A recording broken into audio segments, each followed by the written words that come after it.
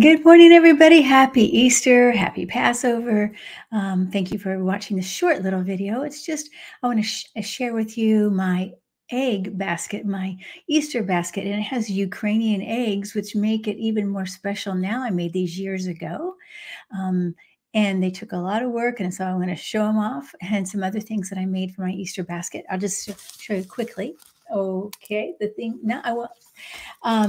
And I have a card I drew today, and I just want to let you know that it just feels to me a very powerful energy today. When I went into meditation, and I only did a short meditation because it's a hospice day for me, I just felt surrounded by love. And I want to encourage you to think about finding your heart space today, taking a moment. If you haven't already, take a moment just to breathe like the ocean. Imagine the breath like coming in and out like an ocean until you calm your mind. You could take 10, 15 minutes just to calm the mind, right? And then go into the heart and feel that light that you have, which is your light connecting to your soul, your oneness, and feel that oneness and the surrounding of love when you do that. I have been experimenting with different meditations. Sometimes I breathe, stay in the heart. Sometimes I imagine I'm at a waterfall or someplace in nature. And at the waterfall, I might see an image of, let's say, Master Yeshua or something like that. Usually it is Master Yeshua for me. But I've thought now just this week, I'm moving that image.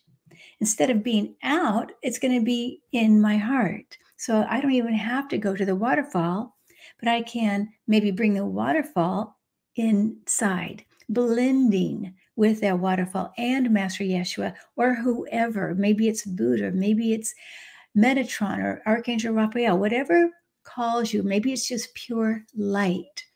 So in the card, I drew today with self-love. I love that, because we forget to love ourselves. And when we can bring that love in, then we can expand it. So I want to show you my basket or some of my things, okay? And now this is a Ukrainian egg. So the way you make these is you blow the egg out, you make a hole, you blow it out, and then you put wax on it for the design you want. It's a hot wax, and then you dip it into the stain or the dye, and then you've got your design. Now you can do the different waxes, you can do several layers like I did. Here's an elephant, it has 3 colors, an elephant egg. These are actually take a lot of time.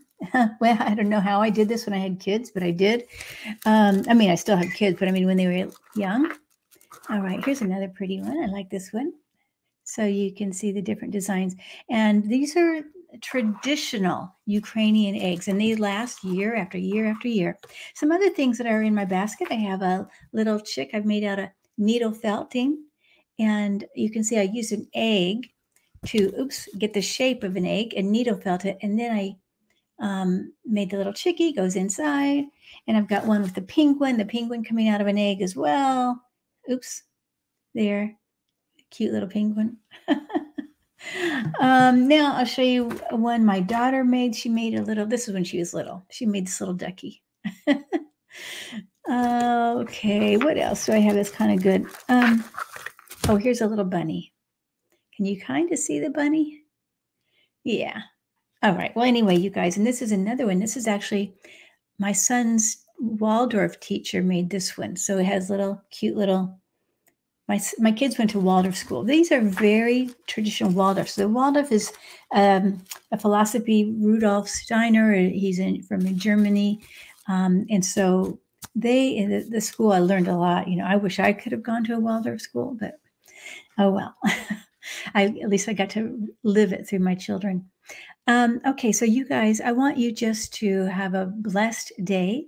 This week on Monday, I am meeting with Maggie Spalding. She's going to be on my channel. We're going to talk about her new book. She's a yoga teacher, author, psychic medium. And so it will be wonderful to hear how she developed her book and what her book is about.